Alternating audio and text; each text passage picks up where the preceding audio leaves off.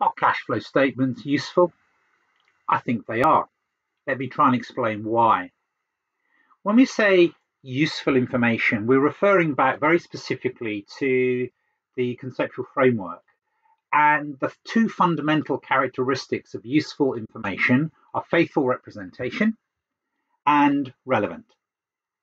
So, do cash flows provide a faithful representation as to what is going on? Well, there are no measurement issues around cash flow.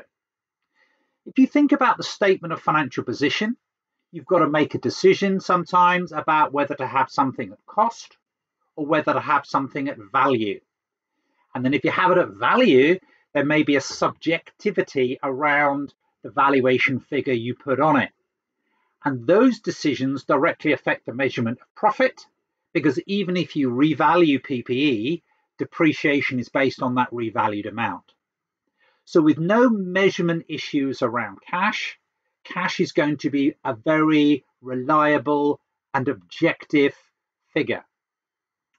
There's no accruals concept with cash either. You've either received the cash in the period or you've paid the cash in the period. It's absolutely black and white. With revenue in the P&L, you've got to make a judgment as to the point in time that the revenue is recognized, the performance obligation is fulfilled, or if you're recognizing it over time, the method of overtime that you're using, is it on a cost basis, is it on a value basis, is it on a time basis, or whatever? How does control pass? None of those decisions, none of those subjectivities arise with cash flow. You've not got the accruals concept. So you've not got measurement issues, you've not got timing issues. So the cash in and the cash out story is something which is very reliable, it's very objective, and therefore it's a faithful representation of what has gone on.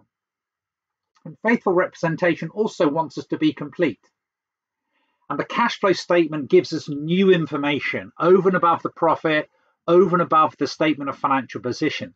It gives us an insight into the liquidity, the solvency, the financial adaptability. So because we're getting more information, we're getting a more complete picture, it becomes a better faithful representation. It really does add something. But are cash flows relevant? Relevant to whom? Well, your primary user of the financial statements is, of course, equity, the providers of capital. And what are they interested in?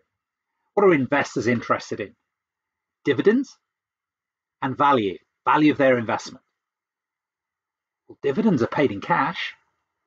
So although you might think that a shareholder is only interested in profit, if they want to receive a dividend, they've got to be able to understand whether the business is generating cash or not. And the value of the shares is often a multiple of profit as a way of valuing it. But these days, a lot of investors develop models around valuing the shares based on cash flows, dividend valuation model, for example.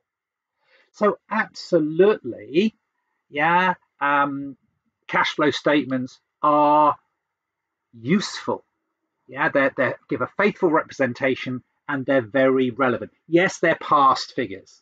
You would ideally want to know not what last year's cash flows were, you'd ideally want to know what the future cash flows are. So they're not perfect. But they help us understand going concern.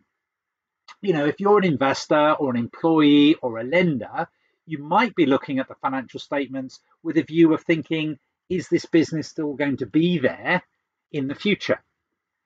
And just because a business is making profits doesn't stop it going bust.